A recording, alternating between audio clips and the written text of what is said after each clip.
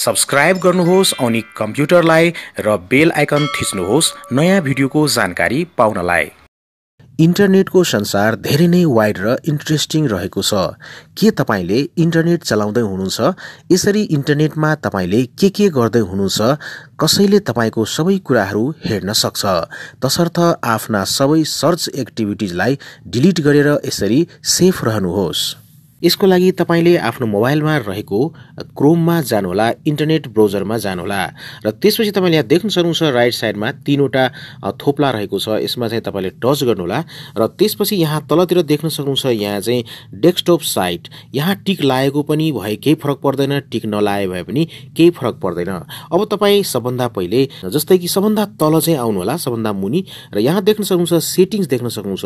यो सेटिंग्समा तपाईले चाहिँ यहाँ टच गर्नुहोला र त्यसपछि यहाँ तपाईले विभिन्न प्रकारको अप्सनहरू पाउन सक्नुहुन्छ। तेस्रोमा पाउन सक्नुहुन्छ तपाईले यहाँ चाहिँ योर डेटा इन सर्च भनेर, यसमा चाहिँ तपाईले टच गर्नुहोला र त्यसपछि यहाँ तपाईले साइन इन गर्नुपर्ने हुन्छ। यहाँ चाहिँ साइन इन गर्नुहोला।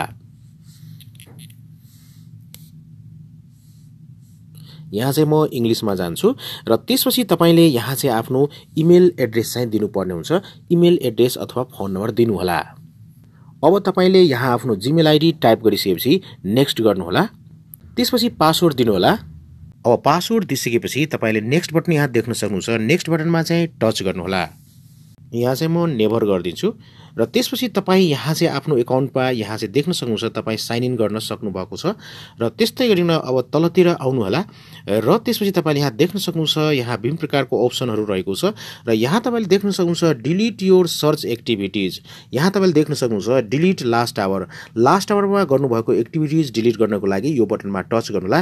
त्यस्तै नै तपाईले अहिलेसम्म जति पनि एक्टिभिटिज गर्नुभएको छ ती सम्पूर्ण एक्टिभिटिजहरूलाई डिलिट गर्नको लागि तपाईले यहाँ बटन पाउन सक्नुहुन्छ डिलिट अल सर्च एक्टिभिटिज भनेर। अब यो बटनमा चाहिँ तपाईले टच गर्नुहोला। टच गर्ने बित्तिकै तपाईले यहाँ देख्न सक्नुहुन्छ यहाँ चाहिँ पपअप म्यासेज रहेको छ डिलिट योर सर्च एक्टिभिटिज भनेर। यहाँबाट तपाईले डिलिटमा टच गर्नुहोला र यहाँ म्यासेज देख्न सक्नुहुन्छ डिलिट अवर एक्टिभिटिज भनेर।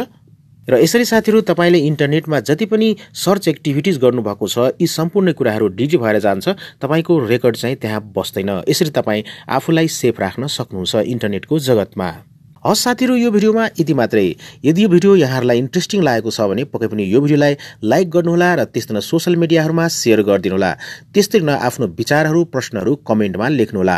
अन्तमा जाँदा साथीहरु तपाईहरुलाई एउटा सानो अनुरोध गर्न चाहन्छु, ओनिक कम्प्युटर युट्युब च्यानललाई सब्स्क्राइब गरिदिनुहोला र त्यस्तै न बेल बटनमा टच गर्न नबिर्सिनुहोला नयाँ भिडियोहरुको नोटिफिकेसन सबभन्दा पहिले प्राप्त गर्नको लागि। तपाईहरुको समय शुभ रहोस् भन्दै आजको यो भिडियोबाट बिदा लिन चाहन्छु। Take care, good by, Jay Nepal.